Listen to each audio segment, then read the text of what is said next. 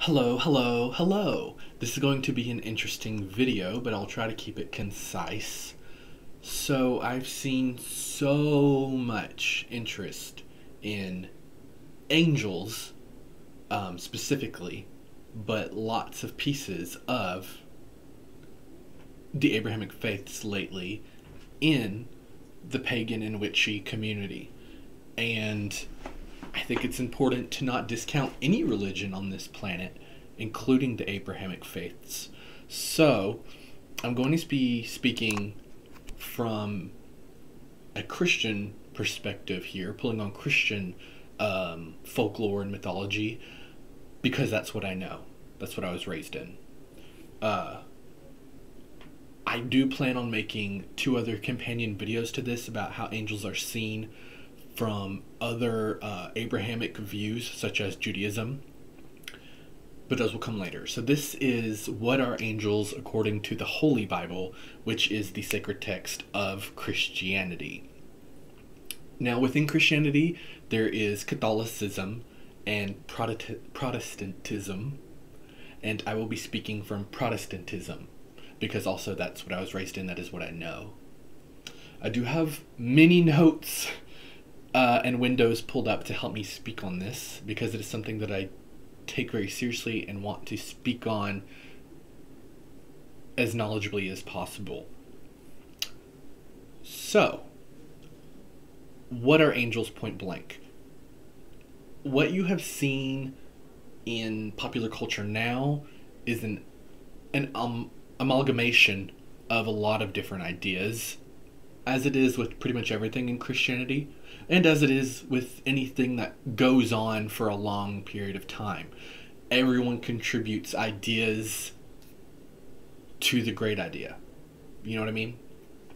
And that's good. That's how things stay valid and current in a culture. Otherwise, they die out and disappear. Only if everyone from all over gets to add in their ideas of what, in this instance, an angel looks like, sounds like, what they do, does it continue to grow and become something, culturally relevant like it is today. But scrap all that and let's look at specifically just the Holy Bible. So, with that said, you probably have seen lately, it's become very popular, all of these memes and GIFs and images of what an angel really looks like according to the Bible. And it is always not just a Aryan looking person with a white toga or robe and wings, right? That's what we've been sold. But according to the Bible, they don't necessarily look like that. And you've been seeing this a lot online, I'm sure. You've been seeing the image of like multiple rings all entwined, kind of like the opening of Game of Thrones. With flames and like hundreds of eyes on it. And it says something like, "Be not afraid, sis." I'm sure we've all seen that. I'm sure we've seen the images of like the child being like, "I'm gonna pray for my guardian angel." And this multiple intertwined metal rings of spinning flames and 100 eyeballs appear to the child. We've seen that lately. And that is somewhat biblically true, but not completely. But you're on the right path. So, in the Bible, what we know about angels comes mostly from the Old Testament. Now, in Protestantism, specifically in the Protestantism I was raised in, the Church of Christ, while you can look at the Old Testament and learn from it and treat them as parables, it's the Old Testament. It's not really a book that we hold as the current living teachings, right? We really want to just focus on the New Testament, because that's all about Jesus Christ, because he doesn't even show up in the Old Testament. The Old Testament is all about Abraham and Moses, but that is where we get the majority of our stuff about angels. So we're not speaking on angelology here. We're not pulling from the Kabbalah, as I said. We're not pulling from any kind of like satanic views on angels, any of that, because I'm sure we're all familiar with like archangels and seraphims and like all the different types of angels. Some of that is from the Bible, and I will show you. So, ultimately, what is an angel? in terms of the Holy Bible. An angel is many things. It seems to be something that was created before God created man on earth. Okay? So God created the heavens and the earth. It says that in the book of Genesis, the first book of the Bible. But we can kind of assume that he must have created the heavens, or heaven, first before he created the earth, right?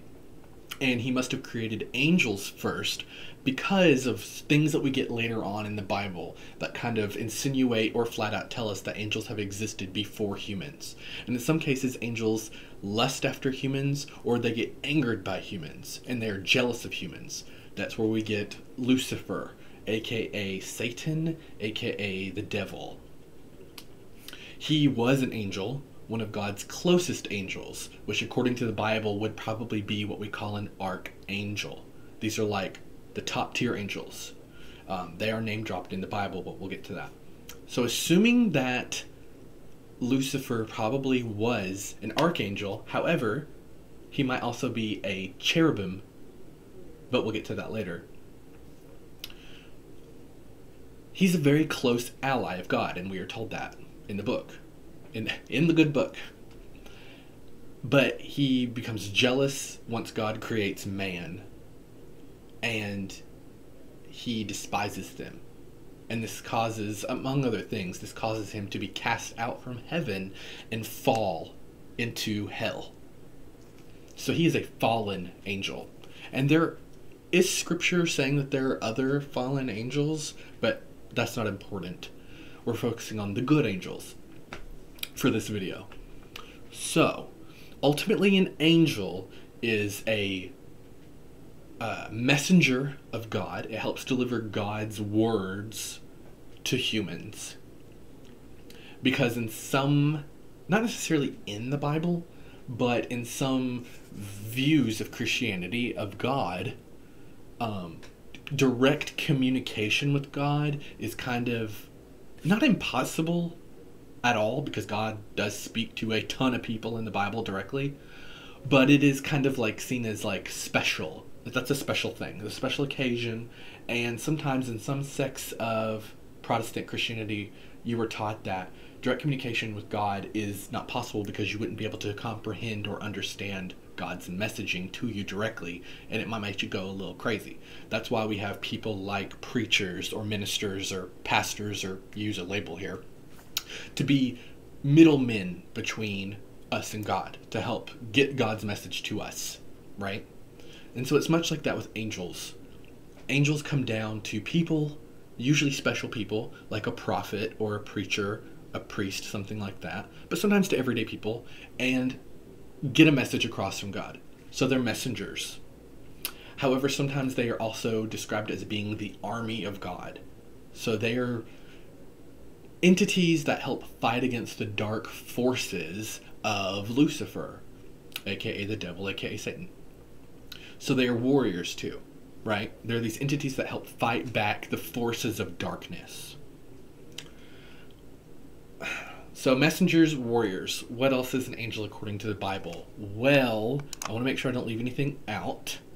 An angel according to the Bible. Yeah, that's pretty much it. They are also sometimes protectors of humans, which is where we get into the guardian angel thing, but we'll talk about that too. So sometimes they are protectors of humanity, of God's creation at large, sometimes not just people, sometimes like places or things. But you get the idea of what an angel is, essentially now. They're warriors, they're God's right-hand people. They are messengers. Okay? So, within the Bible, we do get name-dropped some angels. Now, I know that like in the Kabbalah and other research you probably have done, you've learned about the names of lots of different angels that are usually archangels. Like, Uriel and Samuel, and there's a lot, and they all ended in usually like El. Now, that's not necessarily really in the Bible. In the Bible, we do learn about Gabriel, and we learn about Michael. Specifically, those two come up a couple of times. Now, Gabriel is seen as an archangel. Again, now archangels, let me just bring up my notes so I speak correctly. Okay, excuse me, I've misspoken. Let's sideline Gabriel. Michael. Michael is name dropped as an archangel, and he is the only angel in the Bible referred to as an archangel, to my knowledge. And that is Michael. We don't know the specifics about what makes an archangel, but he is name dropped as an archangel. He's sometimes called a chief prince of heaven. So infer there what an archangel is. But I think we can assume that there are angels and then there are archangels. And these are just like kind of, if angels are warriors in an army of God, then archangels are like the generals, the very special angels. And Michael is one of those. Now, excuse me, Michael is important because he leads God's army, the whole army, against Satan's forces in the book of Revelation, which is the final battle between heaven and hell. That's it. It's the rapture, right? So when that happens, according to the Bible, because it hasn't happened yet, Michael will be leading the forces of good against the forces of evil. And ultimately, we already know that Michael will win. His forces will win. They will defeat the darkness.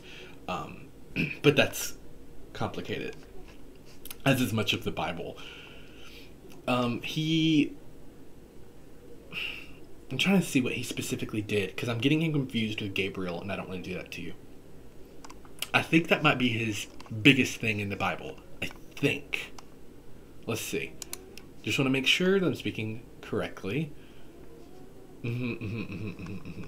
Okay, yeah. So, I'm checking one more note.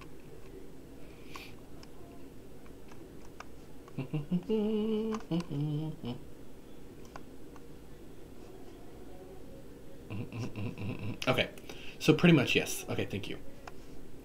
Now, if I'm not mistaken, now let's move on to Gabriel, because that pretty much sums up archangels. That's really all we know about them. Okay, so moving on to Gabriel. All right, so Gabriel is an angel who comes up many times. And yes, this is the angel I'm thinking of. So Gabriel comes up in the Gospels of Luke. He comes up in the book of Daniel. I think those are the two books he comes up in. I think. Maybe just those two. The book of Daniel and the book of Luke. Or the Gospel of Luke and the Gospel of Daniel. And he appears to Daniel to explain a whole bunch of visions that Daniel is receiving from God. So again, going back to what I said before, sometimes God in the Bible can send you messages, but you might not be able to interpret them or understand them. I think we as warlocks, witches, and whatever can experience that too, right? You may be receiving messages from the other side, from your ancestors, from spirits, from the gods you work with, but you don't fully comprehend what they're trying to tell you. And that happens with Christianity as well. So God sends a bunch of visions to Daniel, and the angel Gabriel comes to Daniel to help explain what those visions were. So he comes down and he's like, God sent you some messages. Let's just be clear about what that was. Okay? We don't want no confusion. So he explains what the visions are. Well, in Luke, the Gospel of Luke, which is a separate book in the Bible, he comes to this man named Zechariah. Not Zachariah, but Zechariah. And Zechariah is like very old, like wrinkly old, okay? And he comes to him to say, you're going to have a son. And I'm just telling you now, be prepared. Because I know you're super old and you probably think you can't do that anymore. But you can. You're going to have a son. And that son is going to be someone very important. And we've chosen you to, help with this. That happens a lot in the Bible. So his son becomes John the Baptist, who is a very important character, side note, who introduces the concept of baptism, which is, being washed in water and forgiven for your sins, right? Which is the thing in Christianity. But that's a whole nother conversation. Because before that, they were stabbing animals to get rid of their sins, to be forgiven for their sins. It's wild. And yeah, John the Baptist is like, well, how about we just dunk ourselves in water? But anyway. So yeah, he comes to Zechariah and imparts that message from God saying, you're going to have a child who's very important. He comes to Daniel to explain the visions that God has given Daniel. And he very famously comes to Mary, just like he did with Zechariah, to say, hey, you're going to have a child, and that child is very important. Now he comes to Mary, the Virgin Mary, to say, you're going to have this child named Jesus Christ, or Jesus, and he is going to be the Christ child. He's going to be the anointed one. He's going to be the Son of God. And you're going to receive this child through immaculate conception, which means that you're going to receive this child without physical intercourse. Okay? So Gabriel is a very important angel for that alone. He's a very important messenger. He delivers messages that are very important. Okay? Now, going back to angels at large, the different types of angels in the Bible, okay? Now, there are angels that are not named that go to speak with Jesus after he is in the desert for 40 days and 40 nights, after he's tempted by the devil. Some angels come to help Jesus because Jesus is at a very low point. He's exhausted, he's hungry, they tend to him. So again, this goes back to the idea that angels are messengers for God, warriors for God, but also do help humans. They help take care of us and protect us. And they help, like I said, be the middleman between us and God. Now, the different types of angels in the Bible, we did talk about archangels like Michael. These are just super special angels, like generals of God's army, etc. Angels that are probably in the inner circle with God, if you want to think of it like that. And I just want to make sure that I'm getting you everything that I've written down. Yes. And yes. And yes. Zechariah, yes. John the Baptist, yes. Virgin Mary, yes. Okay, I just want to make sure that I'm not leaving things out. So, lastly, going about, as I said, the different types of Bible angels. So, the archangel we discussed. And then you have something called seraphim. A singular form is a seraph. Now, a seraphim is only mentioned twice in the entire Holy Bible. And that is in the Old Testament as well. And that is in, I think it's the book of Isaiah. No. Excuse me. Is there a book of Isaiah? Yes, but no. Not in that. It is in Deuteronomy, and the book of Numbers, the book of Numbers, and they're described. Yes, hang on, I'm getting ahead of myself. So they're described in the book of Isaiah twice, name dropped as seraphim, but they are later described further in the book of Numbers and Deuteronomy. Okay, so there we go. So a seraphim is also a special type of angel, and it is usually in God's throne room. So again, these are very special angels, but not like in the sense of an archangel, which are like generals. These are like angels that God trusts very well, and he's like, go do my stuff for me. Seraphim are more kind of like God's footmen or handmaidens type of thing, and they tend to him. They're in very much like in the throne room of heaven, right? And as the Bible says specifically, it does say that they are in the throne, God's throne in the temple of heaven. Seraphim are described as having 6 wings. Visually, these are my favorite angels, by the way, as you saw from the thumbnail. But they have 6 wings. 2 of them wrap around to cover their eyes or their whole face, and 2 wrap around to cover their feet, and 2 are used just for like to extend and to fly, I suppose. And they do have hands. Seraphim have hands. That's important to note. So they are more humanoid. And they're like announcers. Like they kind of are always just coming to it. If angels are messengers, right? Then seraphim are like the ones who are like his hype men. Like they're like, God is great, whoop whoop. Like they always come to announce his holiness to people, to announce his literally from the heavens they will shout out like, God is great, bitch, like in case you forgot. Like they're his hype men, as I said. And his caregivers. And one of them does play a part in forgiving Isaiah of a sin that he commits, but that's like a whole kind of other tangent story because usually like God forgives people of sins. So I guess in that sense, if we want to pull on that tangent, I guess sometimes angels, specifically a seraph, can act on the part of God sometimes, supposedly, maybe, perhaps. They are also described as burning ones or as flying serpents. So they might not even have human bodies, but they do have hands. So we might think of them as like 6-winged snakes that are on fire that have human hands sticking out. Maybe, right? If we want to go off of all that imagery. Who knows? Who knows what they look like? But as much as we can pull from the Bible, that's what they would be. They'd be like a serpent with 6 wings. Obviously, it has to have some kind of feet because the wings cover the feet. And then they have to have hands because they are described as having hands. And they have some kind of a human or some type of a face because the wings cover their face. It's fascinating and terrifying. But angels are described over and over and over in the Bible as terrifying or as unsettling, which is interesting. But again, if they are warriors for God, it makes sense. They're fighting against the dark forces.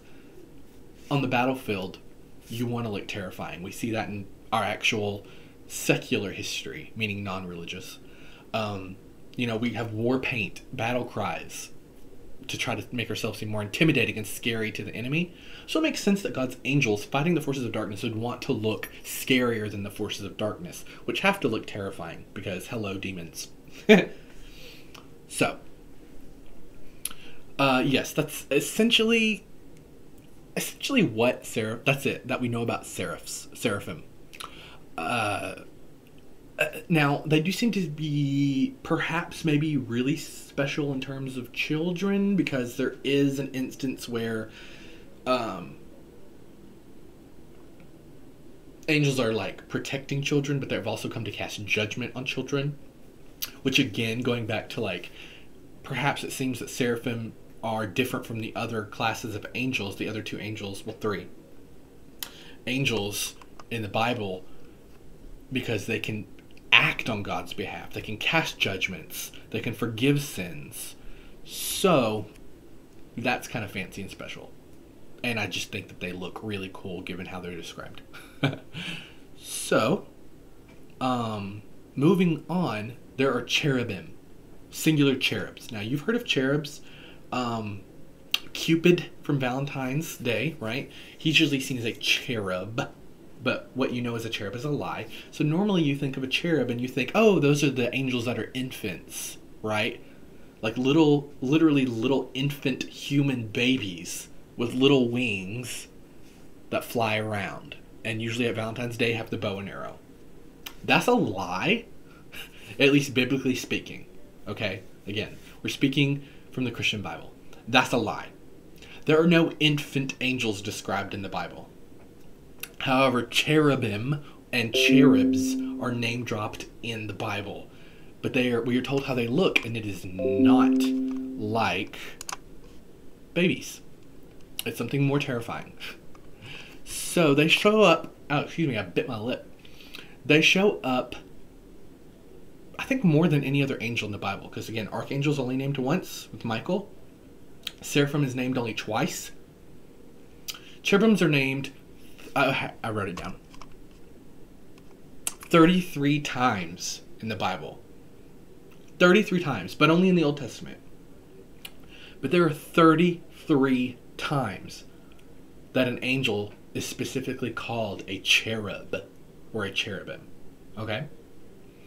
And the Ezekiel, who is a prophet, who's a little crazy, but he's a prophet of God. And now when we say a prophet of God, that's just someone who gets messages from God, has visions, premonitions. You get the gist. They're a very special chosen person from God that receives visions from God. Both good and bad, usually bad. They receive warnings from God a lot of the time. So Ezekiel gives us a huge description in his book. He has his own gospel, where he describes cherubim specifically in great detail. Like great detail.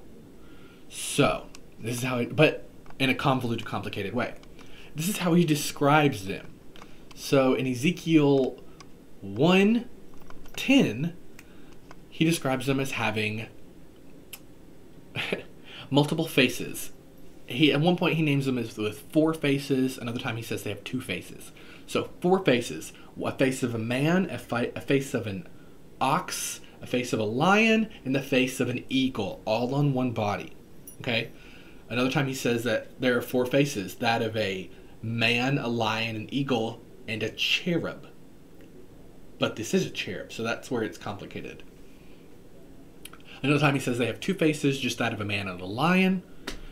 But when he describes them, he's describing a vision, not necessarily seeing the angel itself. It's the vision of an angel. So, interpret that how you like. But he says that they do generally have a humanoid form. So they are probably the closest to what we see in modern artwork of like a human angel.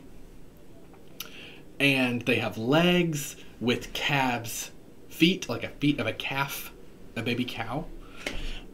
They have human hands, but more than 2, usually 4 hands. But he doesn't say they have multiple arms. So I wonder if they do have like 4 hands that come off of 1 arm. I don't know. He says that they have 4 wings, and 2 of them cover their bodies. Again, we have this, and the other 2 are extended for flight, I suppose. Again, we have wings used to cover things. Now, there is an instance later in the Bible where some angels have come with flaming swords to destroy Sodom and Gomorrah.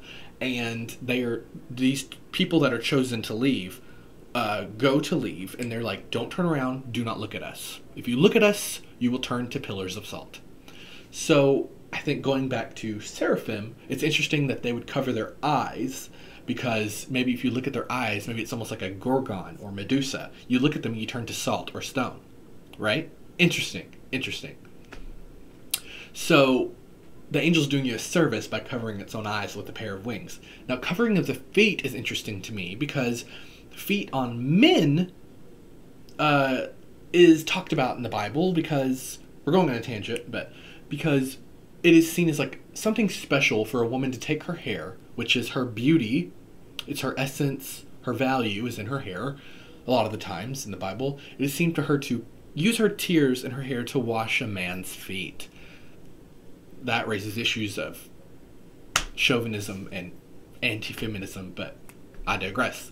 So I think it's interesting that the angels would cover their feet as well, and here we have angels covering their bodies. Essentially, I think the angels are covering themselves in different places, because again, it is dangerous to actually make contact with them, like visually. However, people do that all the time in the Bible. They will see angels and look at them, but it's complicated. Maybe it's only with cherubims and seraphim. Maybe it's not with archangels. Who knows? The Bible doesn't tell us. Anywho, going back to descriptions, cherubim are accompanied by mysterious whirring wheels, or wheels of fire. And that's where, again, the images that you've seen come into play. So, yeah, whirring wheels of flame, not necessarily around their bodies or as their body, just off to the sides and around them. These spinning wheels, sometimes on fire, sometimes not. And because it's described a couple of times, like 3 times in the Bible, in Ezekiel, the book of Ezekiel. And there are these whirring wheels that emit a sound. It could be horrifying, it could be beautiful. We don't really know. They could be on fire, they might not be on fire. Angels, all 3 of these classes, are also described sometimes as having crowns of flame, sometimes not. Sometimes the angels have instruments with them, like a harp, or a horn, or a weapon like a sword. Sometimes not. So that's essentially it. Those are, that's a lie. There's a lot more detail that Ezekiel goes into, but I do encourage you to go read that for yourself, because it's a lot. Like, I would be talking for a while if we went on and on about the specifics of how cherubim look according to Ezekiel. Those are in Ezekiel's book, chapters 1 through 10, if you want to go look at that. So yeah, cherubims do have special roles as well, much like the seraphim and the archangel. So a seraphim's job, after we get that lengthy description of their appearance, which is terrifying, like truly terrifying, their jobs are seen all the way back going to the Garden of Eden. So cherubs guard things. They are guardians. Okay? So cherubims expel Adam and Eve from the Garden of Eden after they, sin by eating from the tree that was forbidden. And they are described as having flaming swords that guard the pathway to the tree of life, which is interesting. That's way back in the book of Genesis. Cherubims support God's throne. So they rest above the throne. So if seraphim are on the bottom of the throne, they're supporting God, being his handmaid. Cherubims are above the throne as well, ready to take the word of God. Because again, all angels are messengers of God and warriors for God. So they've got to be there to be like, what you need, what's good, what do I got to go do?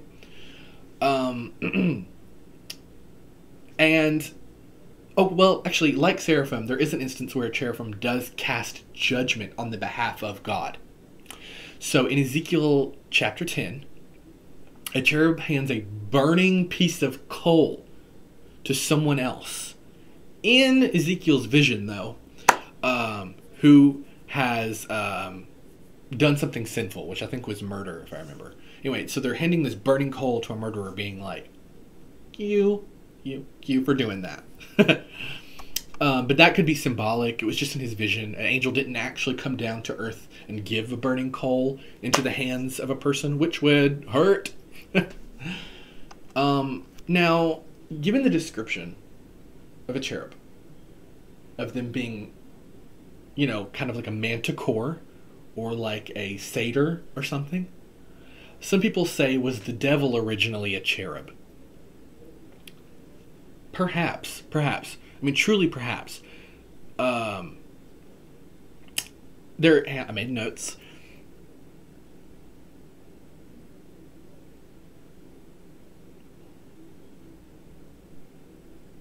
So Ezekiel himself does refer to Satan as a cherub. I found that. And that is in Ezekiel 28, verses 11 through 19. Ezekiel chapter 8, verses 11 through 19. He says that that Lucifer was the anointed cherub. And he describes him as someone who has been on the holy mountain of God. So that makes sense in a couple of ways, because, again, the appearance, right? If we want to ignore the fact that the church probably got that from many different Celtic gods and such. But I digress, that imagery of him being like a goat man. But if we want to ignore that, then the devil probably is a cherub, because one, Ezekiel told us so, and he's a prophet of God, and he received a vision, many visions from God. So if Ezekiel tells us that he was a cherub, he literally says he was an anointed cherub, then we have to take his word for it. It does describe his appearance, and it does describe the fact that we are told early on, I think in the book of Genesis, that Lucifer is one of God's right-hand men. So he could have been an archangel because he was so respected and close to God, or he may have been a cherub, which would still put him very close to God, literally at the throne of God, at his feet. So who knows? Who knows? I think it's important to note, too, wrapping up now, that angels are usually automatons. They're golems. And what I mean by that, our angels do not really seem to have free will at all. And I think that that's probably why many angels across the Abrahamic religions are usually described as lustful or jealous, specifically jealous and envious of mankind, because we have free will, and we're one of the, probably, if not the only creation of God, according to the Holy Bible, that does have complete free will. We're not bound by anything, by urges, by, we don't have to live through an animal nature. We're not driven by that. We have free will to do anything we want. We can ignore our own animal instincts. Animals themselves cannot do that. They cannot ignore their instincts. We can. We have complete free will. And according to the Bible, we can infer, it doesn't specifically say, but we can infer from all of the actions of the angels that they do not have free will. They have to do what God tells them to do. They have to. They must enact God's will at every single turn, be it through enacting vengeance in his name when they destroy entire cities. They burn them to the ground in the name of God because those people were sinful or have offended God in some way. They have to deliver messages and visions on God's behalf. They just have to do it. They have to protect God, take care of God, fight for God. It's very interesting. Now, I do want to say that guardian angels are not in the Bible. They're not. They're not name dropped in the Bible. That seems to be an invention from somewhere else, but we'll get into that in other videos. But in terms of Christianity and the Holy Bible itself, just reading purely from the text, guardian angels are not a thing. Now, there are instances where different types of angels, like cherubim and seraphim, protect people in small instances, including Jesus. They protect them, including children as well, children and Jesus especially, that I'm thinking of. Angels do come and protect people from physical harm against them from another person. So in that sense, that is kind of a guardian angel, but there's really not like every person is assigned an angel and it watches over you and guides you. That's not really a thing in terms of the Holy Bible, but we'll get into that in another video. Now, with that said, I hope that this piqued your interest about angels and about the truth behind angels, because the truth, when I say the truth is just what's according to the Bible. I interpret the Bible literally because that's all we have, but also that's how I was taught. Being raised in the Church of Christ, you translate the Bible literally. If it's not in the Bible, then it did not happen, and it is not a part of Christianity, according to the Church of Christ. So that's just how I interpret it. Also, I think it's important that before you start kind of inferring your own knowledge and judgments and your own interpretations of the Bible, learn what it is first. Learn what the rules are before you break them, right? That kind of thing. So just on paper, according to the Bible, that's what angels are. There you go. Thank you so much. And if you liked this video, give it a thumbs up, subscribe to my channel, and book a reading with me over on Facebook. And comment down below what your thoughts are about angels, what you want to see next from me about angels. The next video I probably will make in this series is going to be about angels through a Jewish perspective, and then from there we'll go on to Muslim perspectives, etc., etc. And they're very different in each Abrahamic faith. But that is the Protestant view of angels. Perhaps next we'll do the Catholic version before we move on to Jewish. We'll see. Anywho, thank you so much, and goodbye.